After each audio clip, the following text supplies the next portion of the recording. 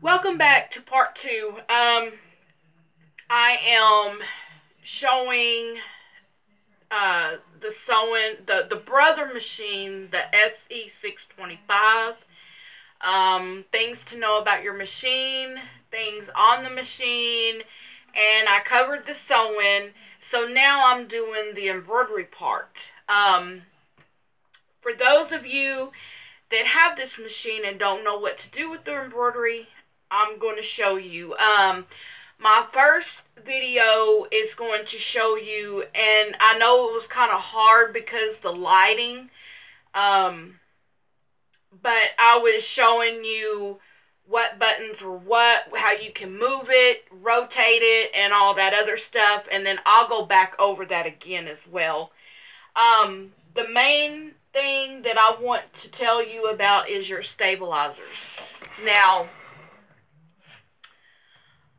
people have the preference on stabilizers, and you have all kinds of tearaway. You have uh,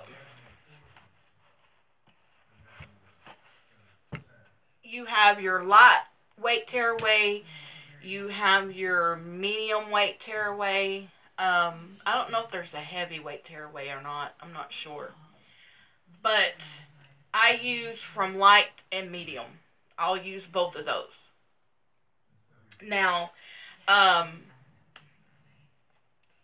this is tearaway. I bought this on eBay. I've been having this for 3.5 years. It was a big roll. As much embroidery that I do, this is how much I have left. So 3.5 years, this came a long ways. It's good for the 4x4 hoop.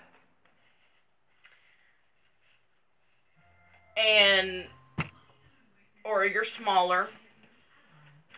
But that's how long this is lasting me. I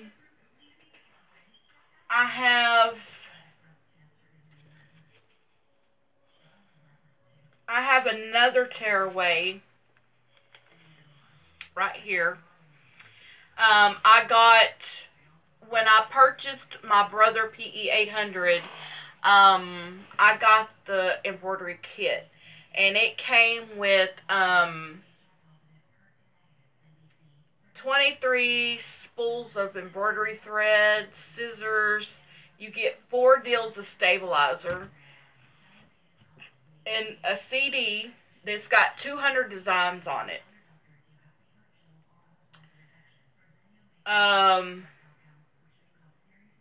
And then with this machine, you get 200 designs. What I got was like 20 something designs.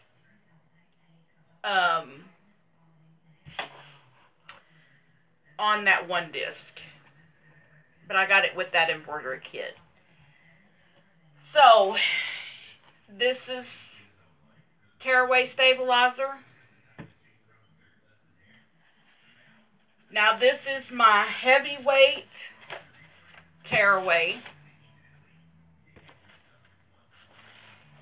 Now, my go-to thing is, if you do like in the hoop stuff, it's good for tearaway. And it just depends. People have their preference on what they use. Some people will use tearaway on in the hoop. I have used tearaway in the hoop. In the hoop projects, I've used tearaway. It don't matter, really, it don't. Now, when it comes to like doing onesies, shirts, stretch knits, you want to use a cutaway. It just helps stabilizes it. Now, they've got regular cutaway. They've got medium cutaway. I usually use medium cutaway stabilizer like on the shirts and stuff. I do use that. Now, my go-to thing that I love using, I love using, is this no-show mesh. And this is a cutaway. You can use this on the back of your shirts. Your onesies, whatever, you can use this on there. If you're doing towels,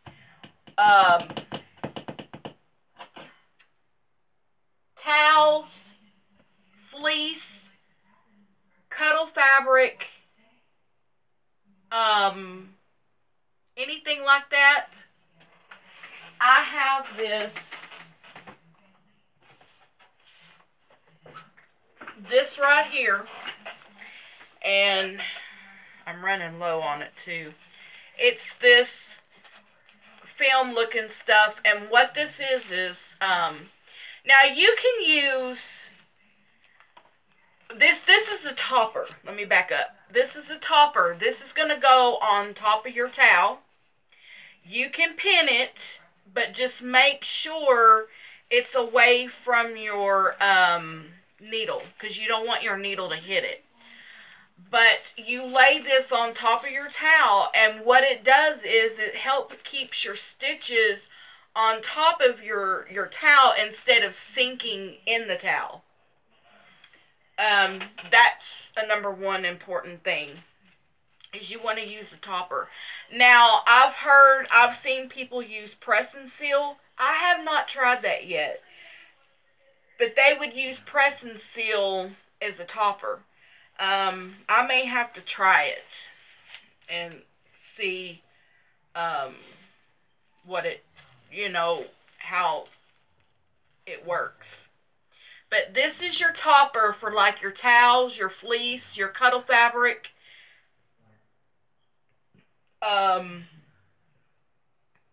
Anything like that, you want to put this on top of it. Your kitchen towels, and it depends on if it's a waffle weave, you won't need a topper on it. But if it's like a towel, you want to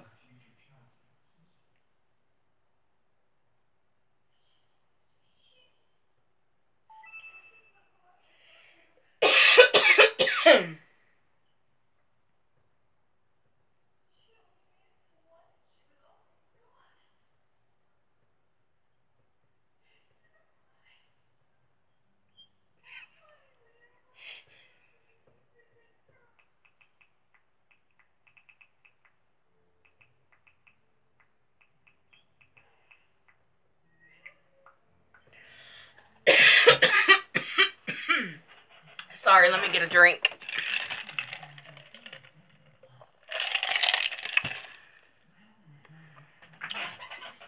So, if you're wanting to monogram towels, make sure you get a topper. Joann's, I think Hobby Lobby sells it too. So make sure you want to get a topper, because you're going to need this on your towels. This stuff right here is for freestanding lace. That's a project I need to do, make a video on, is freestanding lace. I have some freestanding lace designs on here, and I need to do that so you can see what to do, and I will do that. That's what this is. And you now I've had people use this right here.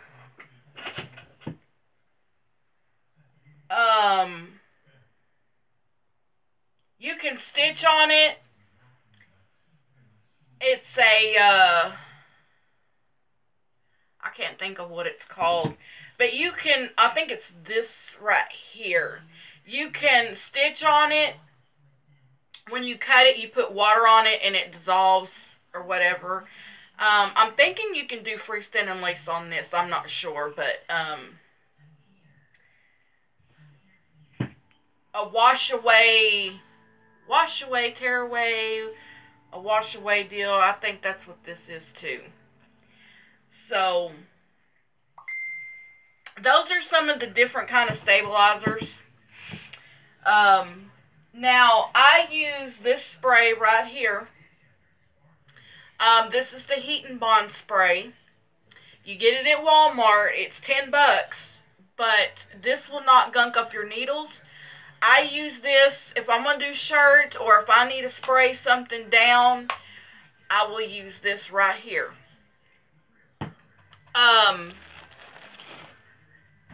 If you want to go a little further, I use also this right here. And this is Heat and Bond Light.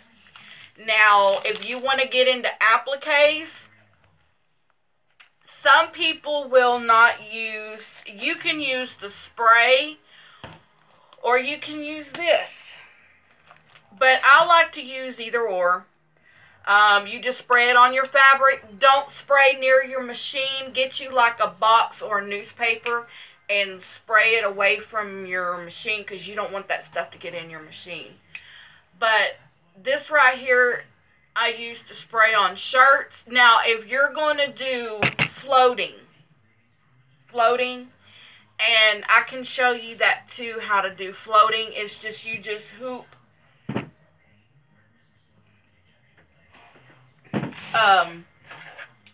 You hoop your stabilizer in your little hoop. And you want to make sure you get your hoop tight. You want to make sure it's tight, you know, like a drum.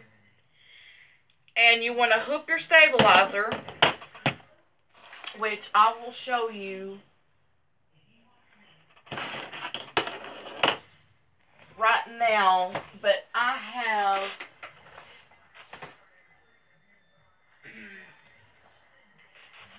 bought these sheets, which are 8x8. Now you can purchase them too.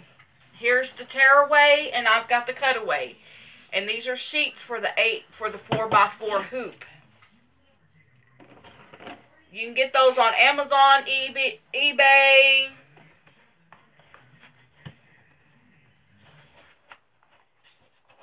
And I'm going to show you. You want to make sure. And you want to pull your fabric. Now your tearaway, you want to be careful because it will tear.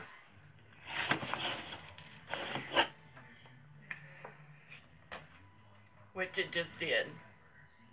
So you want to make, when you hoop your stabilizer, and then say you're gonna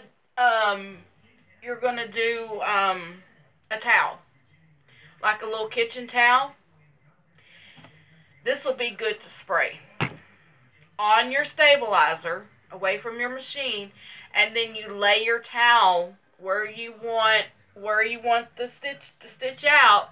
You lay your towel on top of this, and then you stick it in the machine and you start embroidering. That's called floating.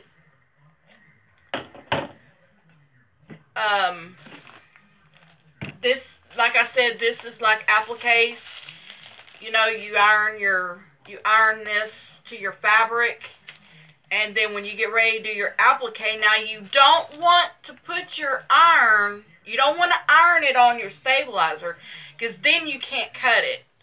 So you just want to cut out your fabric, your piece with this, iron it on the back of your fabric, and then you'll lay it where it'll do an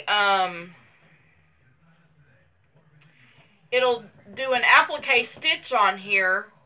That's where you lay your fabric. And I think I'm going to do some videos on those of appliquing, freestanding lace, towels, and stuff like that. That way y'all can know how to do that stuff for the beginners of y'all. And I think that's what I'm going to do, is do videos on each one of those. Uh, Now thread, make sure you understand that you use embroidery thread only for your embroidery, not sewing thread. Um, it, I think it doesn't work real well, but always use your embroidery thread for your embroidery. Um, that's a difference. You want to make sure it says embroidery on there. Now, I have embroidery polyester sheen. It has a sheen to it, but it's 100% polyester. I have one over there that's an isocord, and it's really good too. Isocord, Melrose, all that stuff is good. Sulky goes well with the brother, but I don't like sulky and I don't like rayon. Those are the only two I do not like because the thread is so thin. It breaks. I don't use it. I use straight up polyester. That's what I use. Now, bobbin thread, this came with that embroidery kit. This came with it. Now, I have a local Bernina shop here. And I go to her shop. I get all my stabilizers and all that stuff there. That's where I go. And she's taught me a lot of embroidery. And she's taught me the ins and outs on it. So you got to work with what works for you. I know it looks like it's intimidating to embroider, but it's not. It's fun. It's relaxing. Then and you want to start getting to in the hoop projects, and you're limited because you only have a 4x4 hoop. I've done zipper bags on here that requires a 4x4 hoop. I've made this right here on the 4x4 machine.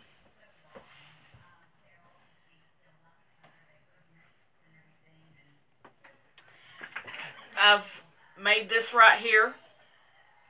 I've got a spring one. I got this off of Sweet Pea Designs. And this is all applique. All of this is applique. And what she likes to use is the no-show mesh, the cutaway. And you use batting and you do all the squares, but then the borders and the backing and this and the batting you do yourself, which I use fusible fleece. But this is one that I created on there. And then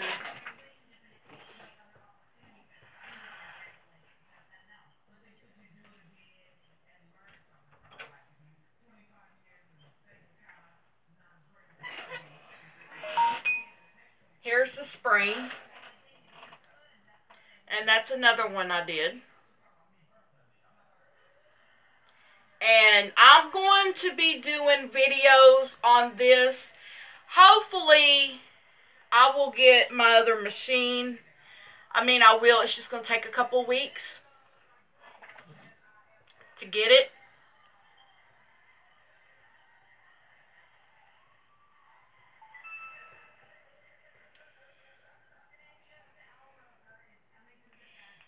Oh, my daughter texting me.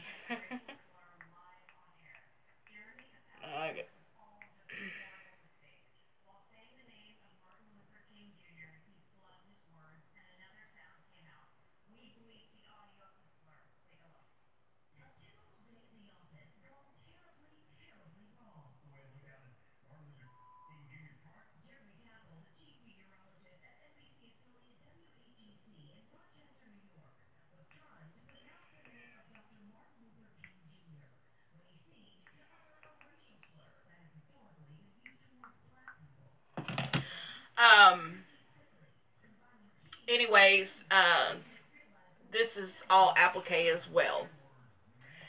So I will be doing the videos on these. Now I did this little bag, and it's just a little bag I made, and I've got the breast cancer awareness ribbon right here. And that's another thing I'm going to show you. Your USB stick. That's what I like about this machine, because I have all my files on here, and I just stick it in, and all my files are on there. Now, I plug this into my laptop, and I create folders.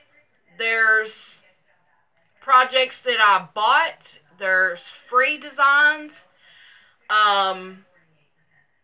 Bunny Cup Embroidery is a very good website. I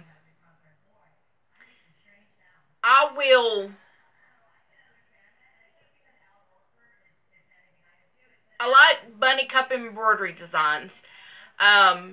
They have like a lot of kids stuff there.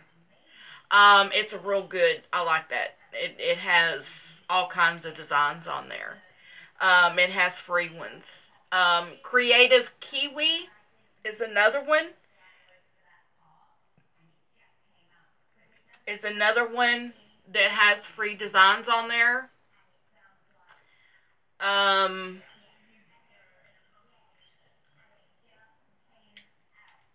Swak Embroidery,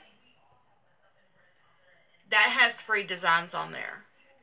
If you just go on to Google and always hit free in the hoop projects, it will give you a whole list of designs of websites to go into and get designs off of. Sweet Pea don't really have that many good free designs. She may have 3, but I'm on her website a lot. I purchase a lot on hers because I buy them.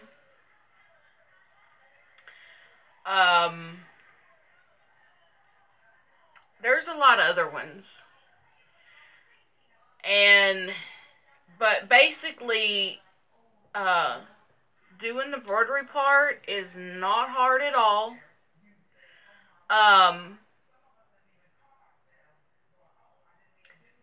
The way that you thread your machine to your sew, if you're going to sew with it, the way you thread it is the way you're going to thread it to do embroidery. The only thing is, though, the machine is doing the embroidery for you. In the next video, I will show you how to thread it.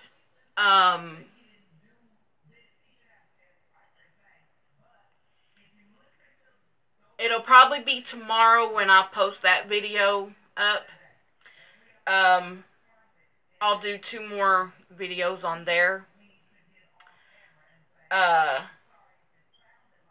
But I will go over on how to thread your machine, and we'll do an embroidery project, so that way you'll see and you'll know. I will get those 2 done tomorrow. And any other basics or whatever. But what I wanted to do today was kind of show you the type of features on the sewing machine, what's on there, and the embroidery machine. Your USB stick. It does not come with a USB cord. It only does, you only use this, your USB stick. Now, it already has machine embroidery patterns already built into the machine. You can use those as well. If you purchase this machine, you're going to have a disc of 200 patterns. Now, what you can do is you can make you a file, and I can show you how to do that as well. I'll put that on my list for tomorrow. I will show you how to put designs on your USB stick and create a file. But the number one thing is, if you use it for sewing, excuse me, I need a nap. It's the same way you're going to thread, and then what I'll do is I'll go over to winding the bobbin. Show you how to wind the bobbin. Now, I like the pre-wound bobbins. You can get, I think, like 10 of them at Walmart for the brother. I purchased some of those as well. You can use those. You can wind your own bobbin. And there's a lot to cover for embroidery. I'm just trying to get everything in there so that way you'll know how to do it. So I went over the stabilizers. You know, you want to make sure you have a cutaway. You want to have a cutaway if you're going to do like shirts or whatever. Now, a lot of times I will use cutaway doing embroidery designs on cotton. And the reason is for that is because it stabilizes it better. Yeah, you can use tearaway. Like I said, you know, you're going to have your preference on what you like. You may use tearaway on everything. Now, I do not recommend it on shirts or knits or anything like that. You want to use a cutaway on that. Your onesies. And then on top of that, on your onesies, if you use cutaway, then you have to go get a soft and stable, whatever. It's a thin coat like this. You iron it on the back, and then what it does, it doesn't irritate the baby's skin or the child or whatever. You just iron it on the back of it, and that's it. And it doesn't bother their skin. You will have to use that. Now, I've used these on shirts as well, and works just fine. That no-show mesh, that's just my favorite thing to use. I love using it. I don't have regular cutaway, but that's what that is, and I like using that.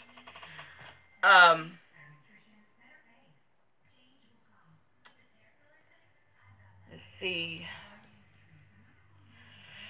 Okay, so, excuse me, we went over the stabilizers, the spray, the embroidery thread, and all that. So tomorrow we will do a project, and I probably will do a video today, probably, on freestanding lace. I will find a freestanding lace project on there, and I'll show you how to do that. I'll show you how to do an applique.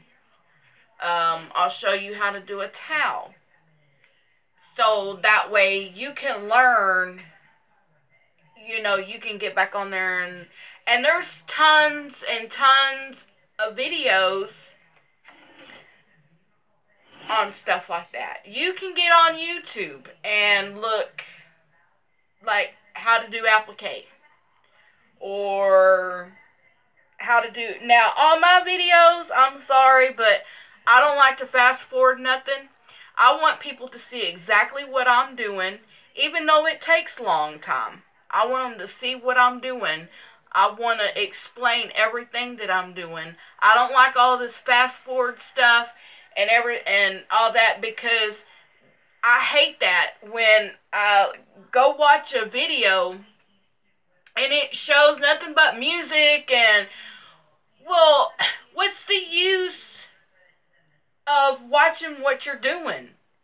It's just fast forwarding it all up, and I want to be able to watch, okay, how do you applique on a towel? Well, I want to watch what you're doing. Go step by step by step. If you're a beginner, I would want to. That's what I did. I got so frustrated with it. I was like, all they do is fast forward and pause. Now, I can understand if the embroidery part, which when they do the satin stitch, it's a long, I'll pause it, let it finish satin stitch, and then put it back on, because who wants to watch the whole thing be satin stitched? As long as you're seeing what it's doing, then that's good enough for me. But to fast forward through your whole project, you don't get nothing out of that. So I try to keep my videos simple so people can understand what I'm doing and stuff like that. And, I just, people have different preference on things they do. And that's just what people may do it. You may see somebody do it one way, and then you may do it another way. Like, I have my preferences on embroidery, what works for me. Oh, another thing I wanted to cover real quick is scissors. Now, these are my favorite scissors. These are applique scissors. I like using these. I think they're great. The duckbills, the scissors, it's got the duckbill scissors, the little duck, whatever you call them. I don't like those. I've tried them. I don't like it. I hate those scissors. I like using these. Now, you may see somebody else use those type of scissors, and that's okay. Everybody has their own preference of what they like. You can use, with your machine, you'll get these little embroidery scissors. This will work too, until you can get some of these. These will work. I have some scissors that I got at Walmart. It's got a little bent to it. The tip is a little bent. You can use that. As long as you can get to your stitch, but don't cut your stitching. I've seen people use these, but it's just your preference on what you want to do. So, I'm going to get off of here, upload this video, and tomorrow I will cover those 3 things. Tomorrow we will learn to do the towel. We will learn to do applique, and then I will show you how to put the easiest way to put your embroidery files on your USB stick, and then keep your folders. So, those 3 there will be covered tomorrow, so be looking out for those videos. Okay, I hope that you find this video. If you like this video, give it a thumbs up. Like, share, subscribe to my channel. Leave comments below. And I will see y'all on the next tutorial. Bye-bye.